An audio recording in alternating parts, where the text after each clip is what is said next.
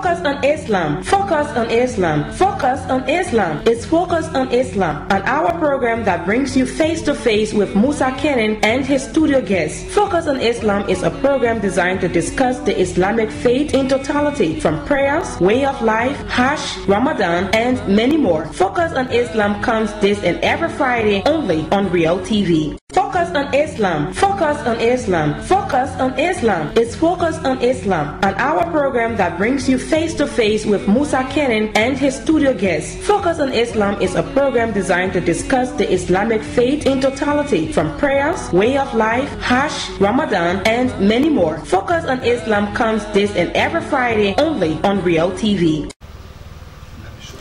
Assalamu alaikum wa rahmatullahi ta'ala wa barakatuh. We want to say you're all welcome to this Friday, February 26th edition of the program Focus on Islam, a full-hour program that gives you the opportunity to understand Islam, the way of life, Ramadan, and everything about Islam. Today we are so excited to be discussing a very important topic today, that is how to live in a neighborhood. You know, most Muslims around the world in Liberia live in what many people believe in a community like sequence. Live with your friend Muslims, and sometimes live with non-Muslim. So we're going to be telling you how is it like a Muslim should be living in their neighborhood. And to discuss this again, this second time we have with all the Grand Mufti of the Republic of Liberia, Sheikh Abubakar Sumaworo. He's going to be telling us how important it is to live in your neighborhood as a Muslim man or woman, as a family, how to take care of your neighborhood, how to be that cohesive in your neighborhood. So we want to go straightly to Sheikh Abubakar Sumaworo. Sheikh, Assalamu alaikum, and welcome to Focus on Islam. Wa alaikum salam wa rahmatullahi wa barakatuh. Okay, you live in a neighborhood like anybody, so we're going to talk about how important it is to live and our obligation as Muslim to live in a neighborhood. So, Bismillah, just going to talk about where it is and how it is to live in a neighborhood. Bismillahir Rahmanir Rahim. Assalamu alaikum wa rahmatullahi wa barakatuh. Innal hamdalillah nahmaduhu wa nasta'inuhu wa nastahdihi wa nastaghfiruh. Wa na'udhu billahi min shururi anfusina wa min sayyiati a'malina. Man yahdihillahu fala mudilla lahu ومن يضلل فلا هادي له وأشهد أن لا إله إلا الله وحده لا شريك له وأشهد أن محمدا عبده ورسوله بلغ الرسالة وأدى الأمانة ونصح الأمة وجاهد في الله حق جهاده حتى أتاه اليقين اللهم صل على محمد وعلى آل محمد كما صليت على إبراهيم وعلى آل إبراهيم وبارك على محمد وعلى آل محمد كما باركت على إبراهيم وعلى آل إبراهيم في العالمين إنك حميد مجيد. أما بعد, my dear listeners, my dear brothers and my sisters in Islam, may peace of Allah be on every one of you. In today's Friday, we would like to remind you and preach on you on one of the very important topics in Islam. It is one of the rights of the human being that has been established by the Islam.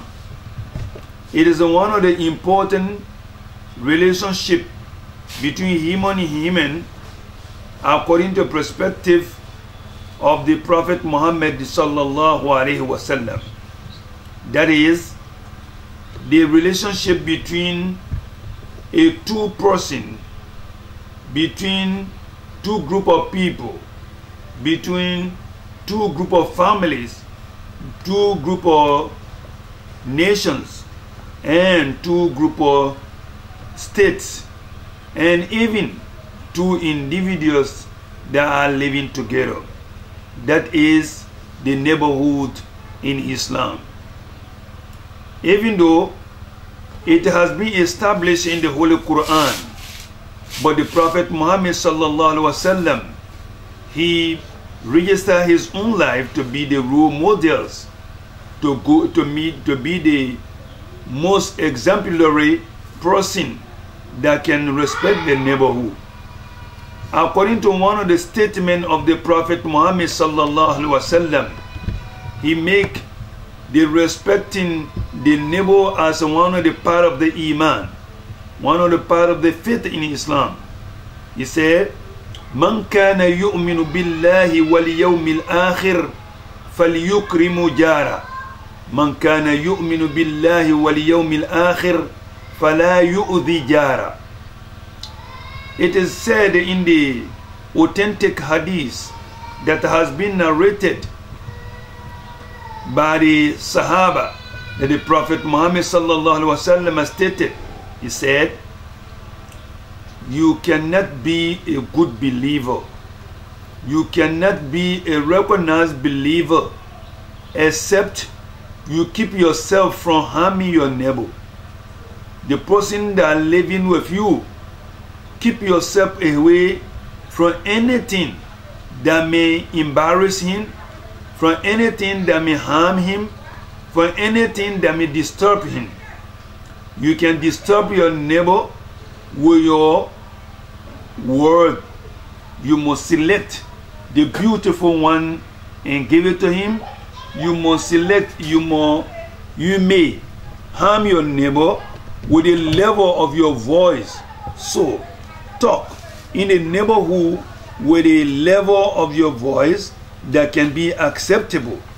You can harm your neighbor by doing any other thing in the community that may be the cause for their embarrassment.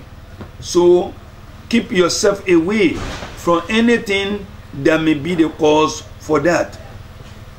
Therefore, my dear brothers, my sisters in Islam, Allah say in the Holy Quran, وَاعْبُدُوا اللَّهَ وَلَا تُشْرِكُوا بِهِ شَيْئًا وَبِالْوَالِدَيْنِ إِحْسَانًا وَبِذِي الْقُرْبَى وَالْيَتَامَى وَالْمَسَاكِينِ وَالْجَارِ ذِي الْقُرْبَى وَالْجَارِ الْجُنُبِ وَالصَّاحِبِ بِالْجَنبِ وَابْنِ السَّبِيلِ وَمَا مَلَكَتْ أَيْمَانُكُمْ إِنَّ اللَّهَ لَا يُحِبُّ مَنْ كَانَ مُخْتَالًا فَخُورًا.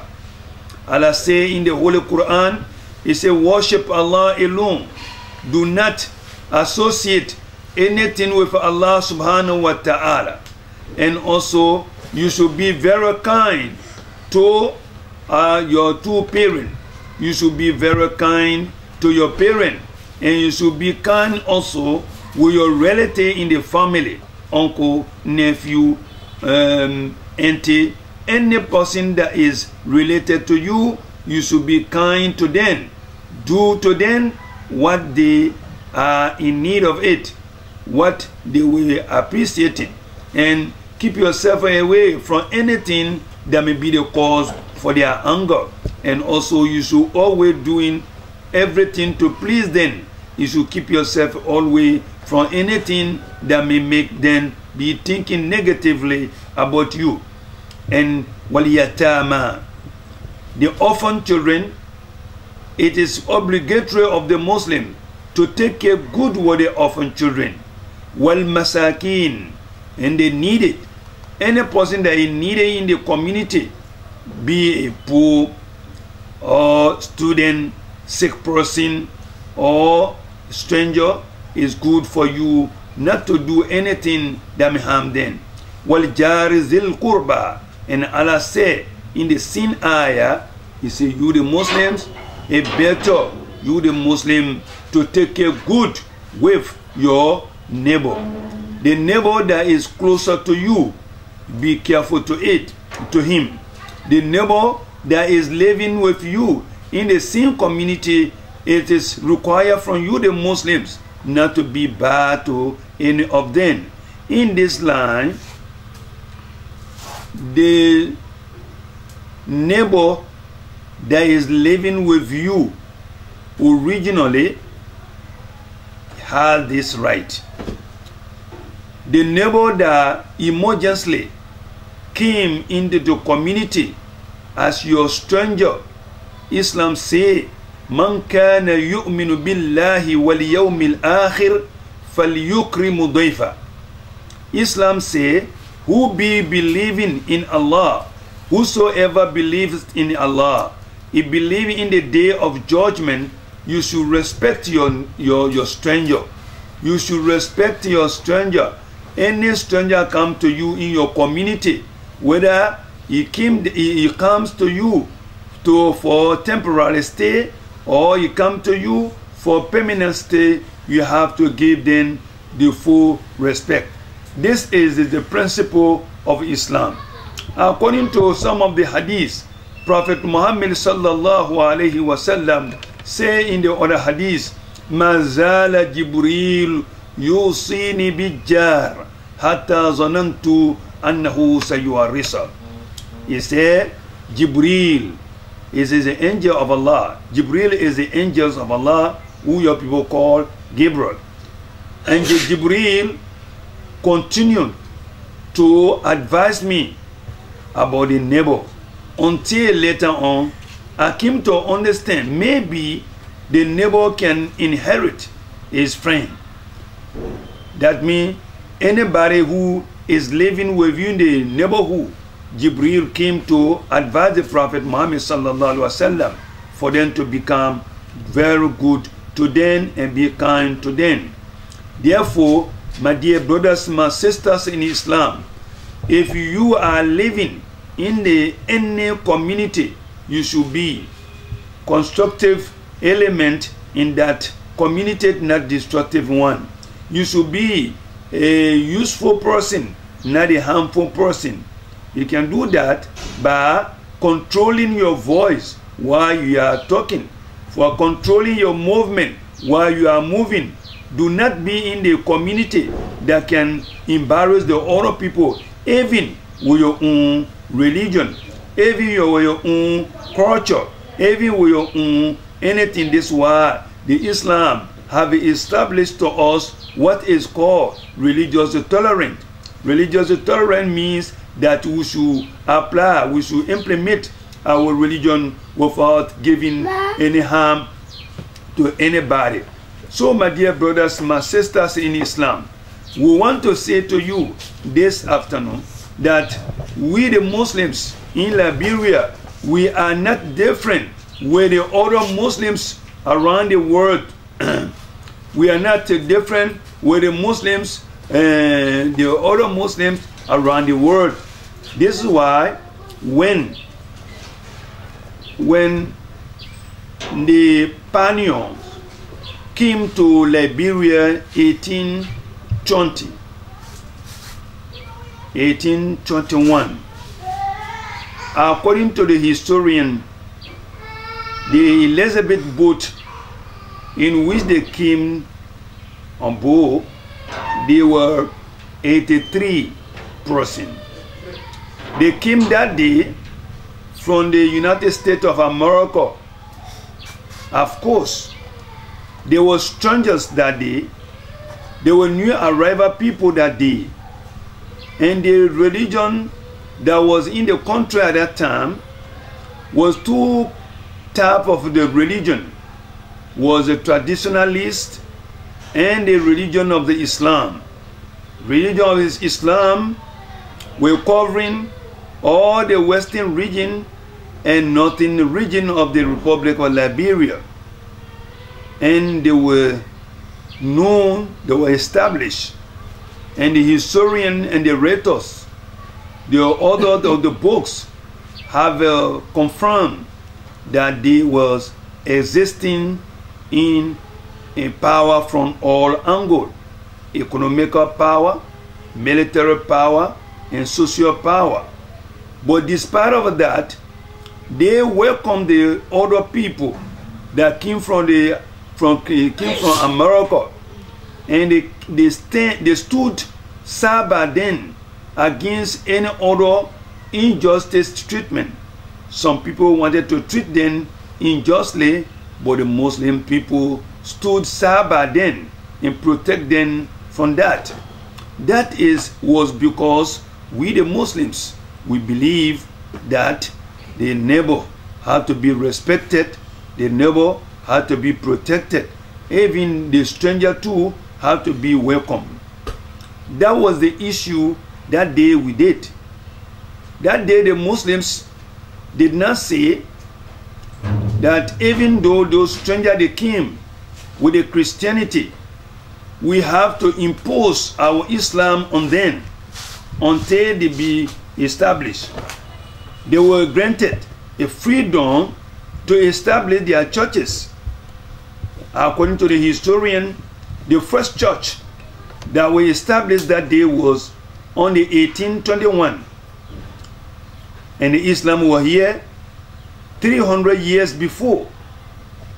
Despite of that social power that the Muslims have that day, despite of that military power that the Muslims have that day, they grant their strangers the freedom to establish their religion. That it comes from the principle that the Quran has established. Islam says, La ikraha fid din. There's no compulsion in the Islam. We can make anybody compulsorily Muslim, and you have to convince someone before he become Muslim, can be convinced with the evidence, with the dalil, with the knowledge. We believe in that. Our preaching, our teaching have to be the ways, the means that can make us be able to convince somebody to become Muslim. That was the statement, that was the position of the Muslim towards the new arrival people that day. And from that day, the new constitution was established. Before that, the people surprised that the first constitution was prepared in Morocco in the 1820, before the people come here. And also 1839, another constitution was established, the Commonwealth Constitution. And 1848 constitution that matched with the Declaration of the Independence was established also. All of that are in the history of Liberia. From that time up to now, Muslims and Christians, they are living side by side in peace, in tolerance. We see it unnecessary that someone should bring a new and strange idea to change Liberia to be whatsoever they are saying. Someone is saying Christian state. Someone is saying Christian nation. Someone is saying Christian government or Christian law. We want to say to ourselves, we the Muslims, we are prepared to treat our neighbor nicely and to talk to them politely and treat them the manner that the Islam have encouraged us to do. But at the same time, we want to say that from the Independence Day up to now, why we can remain how it was, and we should be careful with the people that can bring those kind of ideas between us. They just want to make our sweet relationship to be a sour. So we the Muslims, we can say to the stakeholders, this issue does not need to go to any referendum. In fact, it is not supposed to be something that can be considered. Okay. Now, before you go to the referendum, I think it's understand our viewers know why it is you're talking about the Christian state issue and what's the status of it right now. There was a proposal now to review the Constitution of Liberia. That's 1986 Constitution, and that there's a proposition that is Proposition 24, which was proposed by a group calling itself Consortium to return Liberia to a Christian state. They are saying that they want Liberia to become a Christian state. And the proposition 24 was taken to Banga, to the Banga Convention in Bon County. It was voted upon by some of the by the delegates, and then it was brought to Monrovia, the capital city of Liberia, sent to the office of the president. The president reviewed them, and as a president, she does not have the right to object to it. It is the legislature that do the objection. All she has to do is to express her opinion. In her opinion to the legislature, she said it was wrong, totally unacceptable to turn Liberia to what they call a Christian state. In her mind, it is believed and important that Liberians live together as they've been living, and religious coexistence is going to be so important for Liberia. Right now, the propositions, the 25 propositions, including 24, which is the Christian state, is before the legislature, that is the Parliament of Liberia. Yesterday, Thursday, Thursday, February 25th, 2016, was the last public hearing in which the acting chairman of the National Muslim Council appeared before the Houses Committee on Good Governance and Governance Commission, informed the Liberian people that it was wrong to turn Liberia to a Christian state, that it's important that we remain where we are right now. So that it is, the legislature will be voting upon it soon. If they vote upon it, it's going to go for referendum. If it is rejected by the legislature, it's going to stay as it is, and then we're going to live together. Check, that's it now. It's before your representative. You have your representative in your district where you live right now. It has been represented by Representative Kebra Yinka, who called himself a reverend. He said to me previously in an interview that he supported Christians, that he's been campaigning against it. And you live in his district, have you voted for him? If not, is it important that you talk to your lawmakers that as a cleric, as a Mufti of Liberia, that is not good for Liberia like you say? Bismillahirrahmanirrahim. I'm a Mufti for Muslims. I don't want to personalize the issue by going to one lawmaker that have been voted by us in our district here. If he want to support this issue, really this issue has been brought out the first day by the former warlord Charles Gange Taylor, former president, now detained. Former president of Liberia. He is the one that brought this idea. He trained a group of people with it, and that was including in his Vision 2024. And the Muslims are looking at this issue that they should not be provoked. The issue of the Christian in Liberia cannot be the differences between the books, people of the books that were living with the Prophet Muhammad sallallahu alaihi wasallam in the Medina. We can be free to live with any non-Muslims, Christian or Jews or anyone. Let me give you an example. In the Medina al-Munawwara, a young boy used to be working as a servant for the Prophet Muhammad sallallahu alaihi wasallam, but the man was not a Muslim. The boy was a Jew. Until one day the boy didn't would go to the work. Then the Prophet asked about him, "What's wrong with my boy? I can't see him today." He was informed that the boy is sick. Then the Prophet Muhammad walked to the boy family and meet the boy father, boy's mother, entire family are also Jews. They have a different religion beside Islam. And the state that was in Medina that day, it was an Islamic state. And the leader, political, military, religious, opinion leader was the Prophet Muhammad sallallahu alaihi wasallam. Prophet have admit that and accept it. it went to the boy, speak to him, and also pray for him and sympathize with him because of the sickness. Because of this good relationship, Prophet Muhammad noticed on the boy that the boy is about to die. The sickness reached to the level that Prophet Muhammad noticed that the boy will not make it.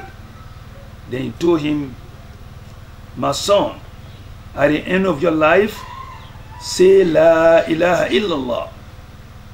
Then the boy looked at his father. Then the father said to him, Ati' Abul Qasim. Ati' Abul Qasim. Obey the father of Al-Qasim. That's the Prophet Muhammad sallallahu alaihi wasallam. Therefore, we the Muslims, we are following the footsteps of the Prophet Muhammad sallallahu alaihi wasallam. He was not disturbed to live with any other person that making different religion. So, in the past, the former president of Liberia, on 2003, he went to the football field that he gave the state of Liberia to what you call that day. He will carry out United Nations and the world stakeholders. They send him where they see it necessary for him. But he was jailed. He was sent to the tribunal. But his own opinion was not in jail. We have some of the lieutenants, some of the messengers, they are working towards those ideas. Therefore, we want to say that from the day the war over in Liberia, and peace be revealed in here, and from the day we have a elected president, Madam Ellen Johnson Sirleaf, in the mansion, we the Muslims, we are living with non-Muslims in peace. And also peaceful coexistence is growing dramatically. And also the development, the path of the development is open. But the young people are understanding this opinion with different things. I want to say to the stakeholders that the presenters of these ideas are people who are too related to the former President Charles Gange Taylors. The understanding for the Muslim youth became different because they have understood that they are in risky situation, and they consider this position to be a threat for their future security. Therefore, my advice to those who are concerned about the Islam, who are concerned about the peace, who are concerned about Liberian, that let everybody should make sure that let's all of us Liberian remain how we used to be before. We can say that let's remain secular. We can say what some of the Muslims are planning. If the Christians say that the Liberia should be the Christian state, that they will also make a bill to declare the 6 countries that are dominated by Muslims to become another Islamic state. So Liberia will be after that, in the future, 2 states in the one country. To avoid all of that, let's remain where we are. And we should not look at this issue that is a today and tomorrow issue. We must take example from the other countries that play with a petty point and result to the mass disaster at the end. Alhamdulillah, we thank God. We the Muslims, we are living together with the Christian, and the religious inter-religious council is working perfectly, and the bishop and the imams, the Muslim council and the council of churches, they are working together for the favor of the peace in this country. We should not change this sweet situation to other one that is better, bitter. But Sheikh, what the proponents of this proposition are saying, all they want to do, declare Liberia a Christian state. According to them, you have your right to worship, you have your right, your children will have their right to work in government. All they want, according to them, is to have an identity. According to Liberia, does not have identity. Don't you agree with them? I don't want to talk much about this issue. Brother Kenneh, please agree with me that in the Christianity we have a different doctrine. If the Christian state be established, Bible will be the source of the legislature. In that Bible, the woman situation in the Bible is stated. You know the leadership of the woman according to the Bible, that something is there. According to the Bible, fornication, the married man made fornication, had to be stoned and killed publicly. According to the Bible, many things are there. And beside that, we have a Catholic doctrine, we have a Lutheran doctrine, we have an assault, we have a different understanding. This is why in the first constitution of Liberia, it was stated inside this constitution that no religious sect should take itself to be more superior in the order, because in every church they have their own law. If that law business came out on the board, first, most the Christian doctrine will disagree with their friends, and at the same time we the Muslims, we see it. What is the necessity? What is the necessity for it to be declared as a Christian state? So long you are free now, and you're going to be free after the state, and you carry your identity now, and the same identity will be protected in the future. So long the situation is the same, let us remain this. This is why we can say the thing that under it is stay yet hardened. We don't know yet, to avoid a future problem, to avoid a 2 states in Liberia in the future. Let's keep this thing away. Cape Mount dominated by 90% Muslims, Lofa 65% Muslims, Bopolu 85% Muslim, Bomi 85% Muslims, Majibi 55% Muslims. These countries, they are ready. Sooner the Christian state be declared, they want to make another state to be declared again.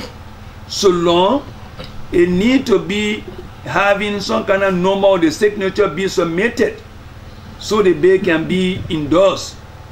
And to avoid those misunderstandings, we should go on the path of development, progress. Let's establish more schools.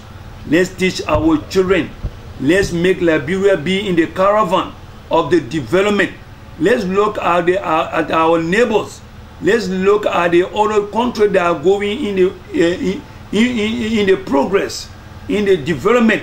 We should not be making ourselves be based on the issue that Abubakar personally consider it to be unnecessary issue. Now, okay, talk about it being unnecessary is with the legislature, and all we do is just talk about it. The final decision will be the legislators. It is important that the council or the Mufti speak with your lawmakers, speak to the legislature, informing them why it is important, why you think it's important that they do not vote for this aspect of the constitutional amendment that's going to be taking place. Not a single representative. You can talk to the entire legislature, you write the legislature, informing them of what your opinion as the highest spiritual religious person in Liberia for Islam. Yes, we have sent our representative to the Senate yesterday, and the chairman of the Muslim Council and the Secretary General and the other members, they went there and they made clear our position. Our position is clear, but if they cannot understand until our own statement, we can do that. But however, we want to advise Liberians, let people more fear about Liberia. Liberia is in our heart, and we want Liberia to be an enjoyable place. We don't want Liberia to be in unnecessary insecurity situation. Then Liberia should be secure. I was happy, as I said it in the first statement, I was very much happy by the statement of Madam Ellen Johnson Sirleaf, the president, during the annual speech. She said Liberia is protected and Liberia is safe. Therefore, let everybody should work, should do everything possible so Liberia should be protected. Our lawmakers, we are calling all of you collectively, not the only one that are living in my district. I'm calling on all of you to not endorse this issue. If you endorse it, you should wait for the Muslim too. Then, when any day it reaches to you, you should endorse it. Then the country will be in the contradictory states of the state citizen of same country. Here we can stop here today, inshallah. I pray that Allah will protect Liberia. I pray that Allah will protect Liberian. Allah will make Liberia in the good path of development. Thank you very much, Sheikh Abubakar Sumaworo. Just view Sheikh Abubakar Sumaworo talking about neighborhood and talking about the proposition to make Liberia a Christian state. His position and the position of the National Muslim Council of Liberia is clear. In their mind, it is not right for Liberia. It's important that Liberia remain as it is. Okay, so many thanks to all of you for viewing us on Royal TV Channel 3. Join us next Friday, same time, same station, for another edition of the program Focus on Islam. My name is Musa Kenneh, and Solomon Ware is a camera. I want to say Assalamu alaikum wa rahmatullahi wa barakatuh. Thank you for joining us in the program. Focus on Islam. Focus on Islam. Focus on Islam. It's Focus on Islam, an hour program that brings you face to face with Musa Kenneh and his studio guests. Focus on Islam is a program designed to discuss the Islamic faith in totality, from prayers, way of life, Hajj, Ramadan, and many more. Focus on Islam comes this and every Friday only on Real TV. Focus on Islam. Focus on Islam. Focus on Islam. It's Focus on Islam, an hour program that brings you face to face with Musa Kenneh and his studio guests. Focus on Islam is a program designed to discuss the Islamic faith in totality, from prayers, way of life, Hajj, Ramadan, and many more. Focus on Islam comes this and every Friday only on Real TV.